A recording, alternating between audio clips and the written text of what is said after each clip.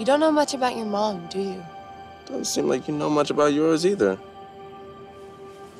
Look, you're not crazy about me, and the feeling is mutual. But if we want to figure out what's going on here, we're gonna have to work together. What? Listen, I've been injured for a long time. We have a game in 3 days. So? So I think this is a little much for me to handle right now. Fine. Whatever. I'm glad to see you got your priorities in order.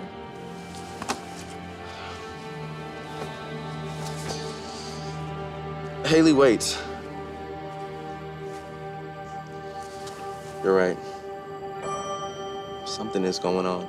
We have to figure out what it is.